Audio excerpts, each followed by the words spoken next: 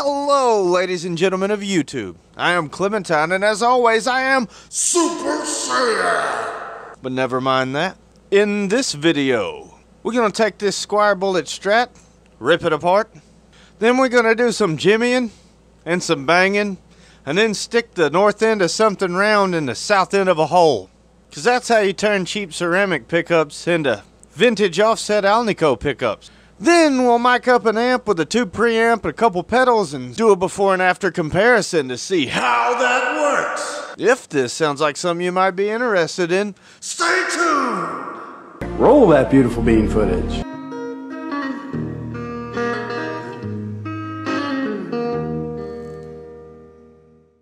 Here's the guitar we'll be modding today. This is a Squire bullet Strat. I don't know exactly what year it is. I got it at a pawn shop. It's a really pretty guitar in my opinion. And the single coil pickups in it don't in any way sound bad.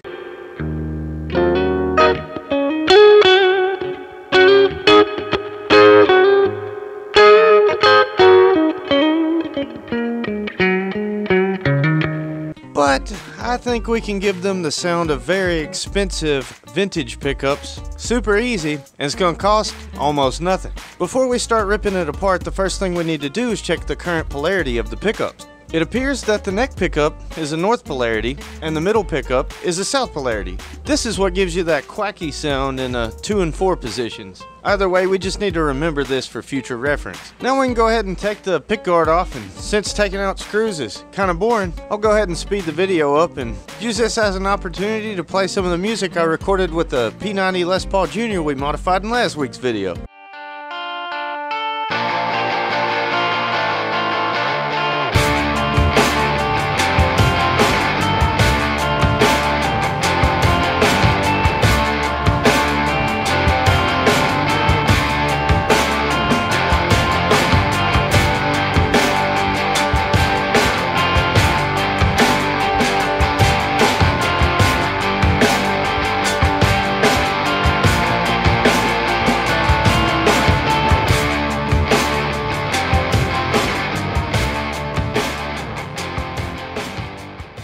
Okay, these are, as I suspected, ceramic pickups, and I can tell they're ceramic pickups because of that black box on the back of the pickup. That is a ceramic bar magnet, and I can tell it's ceramic because of the color of it. It's very dark and chalky looking. An Alnico bar magnet is more silver in color, and normally not used on cheap pickup. If there is no bar magnet on the back of your pickup, and it's just flat with 6 metal pole pieces showing, congratulations, you already have a vintage style pickup with Alnico pole pieces. I want to turn these into those, so the first thing I need to do is remove that ceramic bar magnet.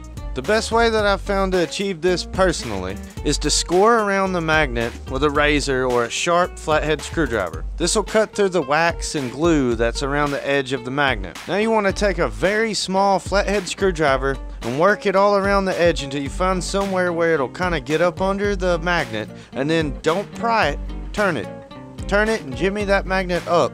Once it starts to let loose, it'll completely come off very easy. You can see there's a square indentation in the back of the pickup bobbin, and there are little holes in between the pole pieces. If your pickup looks like this, you can continue to follow the steps in the rest of this video. If you remove that bar magnet, the back of your pickup is flat, featureless, and especially if it has a textured look to it and it's made of a fibrous material like this, you will not be able to remove the pole pieces, as they are actually what is holding the pickup together. And even if you try to replace them one at a time, the magnet wire is wound directly around the pole pieces and will more than likely short it out if the pole moves any at all against those tight winds. But if your pickup looks like this, or even this, and you can see the little plastic tunnels going through between the pole pieces, the entire bobbin is one piece and the winds do not touch the pole pieces. So the pole pieces can be removed. Now, I need somewhere for those pole pieces to go, so I'm going to take an extra pickup cover that I have and place it over the pole pieces, and that'll give the perfect little gap for them to fall into when I turn over the pickup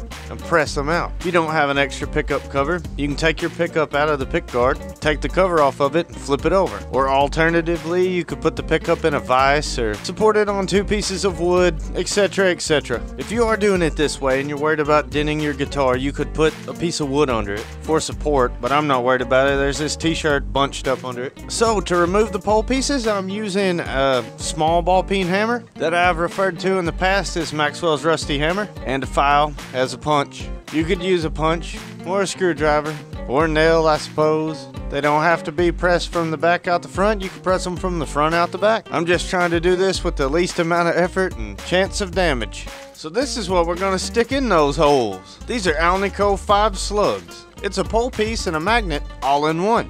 I got this particular pack of 12 on eBay for only 10 bucks. So the next thing to start doing is checking polarity of each individual pole piece and placing them in the bobbin in the proper orientation. Since the compass originally read north, pointing toward the face of the neck pickup, I'm taking these pole pieces and taking the part that north points to and putting it down into the pickup so it will come out of the face. Polarity on Alnico magnets is reversible. An Alnico magnet kind of acts like a tank for magnetism. You can use other magnets to charge, decharge it, or reverse polarity. I'll show how to do that and talk a little bit about this later on in the video, but I think for consistency's sake and guarantee a better result, it's a good idea to orient them as you install them. You may find that some of them press into the holes easier than others. Due to inconsistencies in manufacturing, you may have to like switch them around a little bit to get a best fit on all of them. Once I took the back of the screwdriver and pressed all the ones in by hand that I could, I took the file and started tapping the rest in, and there may be somebody running to the comment section right now.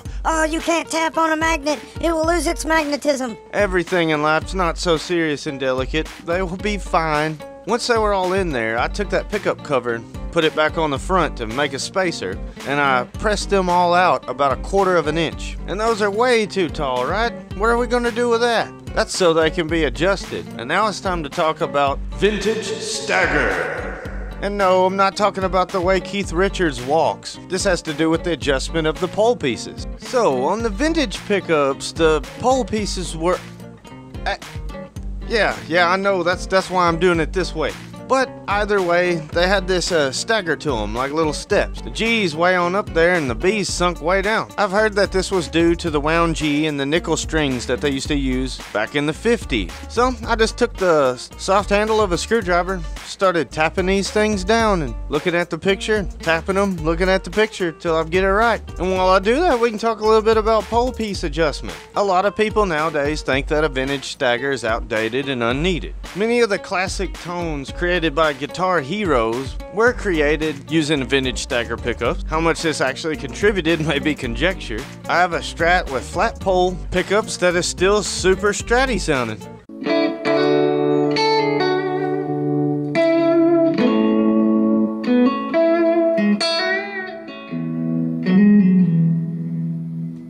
If you're super into Hendrix tone, you may want to stagger the poles as a left-handed pickup to mimic stringing the guitar upside down. Generally, if you move the pole piece closer to the string, it'll be louder. Further away, it'll be quieter. You can adjust them any way you want. But once again, like I said before, if you have flat bark bobbins, adjusting your pole pieces will more than likely wreck your pickup. I felt the gals on the front of these pole pieces with a screwdriver, and they really didn't feel much weaker than the other pickup. So I grabbed an old string out of the junk box, threw it on there. Pickup works great, but in comparison, I think it could use a little charge. But first I need to mod this middle pickup real quick. I've heard that the way that people remove these ceramic magnets when they're particularly stubborn is they take a soldering iron, you see this one's not even hot, and they heat up that magnet, melts the glue, and they flick it off of there. I thought this might be an opportunity for an awesome, confusing looking thumbnail. So I did this in such a lazy way as to not even need a soldering iron. Doing this pickup's just like doing another one. I don't see no reason to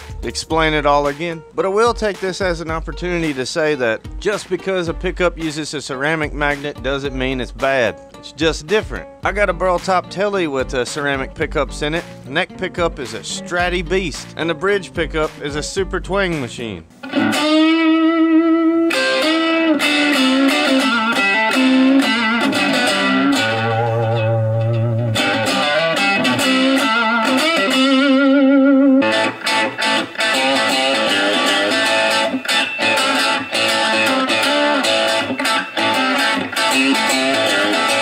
Video's running running a little long, people got short attention spans, here's the dented version. Tore the magnet off, pressed out the pole pieces, pressed in the Alnico pole pieces. Only difference from the first pickup is these go south polarity toward the front. We'll tap that stagger into them. That looks awesome, and now we're ready to charge those pickups. The charging of the pickups while in the pick guard proved to be a little difficult to record properly, so I made a little mock-up to show exactly what I'm doing and explain a little bit about what it is I'm doing in the video and why. Okay, so here we have a spare pickup coil for demonstration. It doesn't have Alnico pole pieces, but for the purposes of this demonstration, we'll pretend it does. These are the ceramic magnets that I removed from the pickups earlier in the video. I want to place these to an orientation where they attract each other, where they want to stick together. Then to charge up those Alnico pole pieces, you'll take these two magnets, separate them, and then swipe the pickup back and forth through that magnetic field, and that will place a charge on those Alnico magnets like a battery or a recording on a piece of magnetic tape. And this was done in an orientation that would have given the pickup a north polarity from the front. For the middle pickup, where I'd want a south polarity, I would need to flip these magnets exactly 180 degrees, do it the same way. The name of the game here is to get those magnets as close as you can to the pole pieces without the pole pieces sticking to the magnet. Now I use these ceramic bar magnets not only because they're on hand and anybody doing this would also have those. Another reason would be to impart less of a charge on the pickups. A lot of those vintage guitars that people love the sound of, the magnetism has degraded over time. They've lost gauge. But if you wanted a hotter pickup, you could use a much larger ceramic magnets or swipe it more times. Or you could even use these N94 neodymium bar magnets that are so strong they'll smash your fingers. This would make a heck of a hot pickup. But as you can see, they have a tendency of wanting to jump over and stick to the pickup. This would almost be impossible to do by hand. So a lot of people connect them to a vise and swipe the pickup in between the jaws of the vise. But I couldn't much do that with the pickups in the pick guard. I would also suggest using strong neodymium if you want to change the polarity or flip the polarity of a pickup. Zip that pick guard back on real quick and we're ready to go. But when I was putting the strings back on, I thought of one thing viewer had asked previously was for me to show how to make Squire tuners great by just tightening them and adjusting the nut. Which sounds a bit like a smart remark, but I don't really think it was, and either way there ain't nothing but love over here. You see how wiggly and crappy that this tuning peg is? I should really change these tuners, right? Nah, check this out. Just a second here, I'm trying to screw but I can't find the hole, and that's what she said.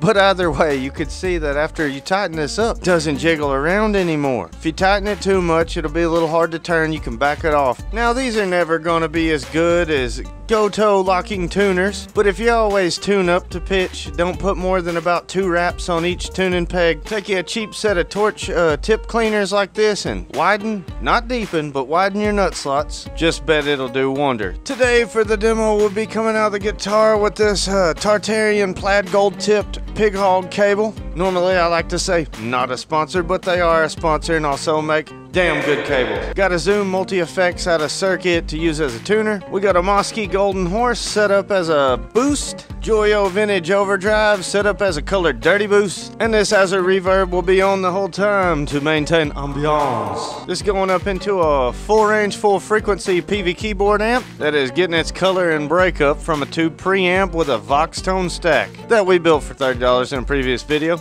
Card in the corner, which is being close mic'd as per suggestion by a viewer. Alright.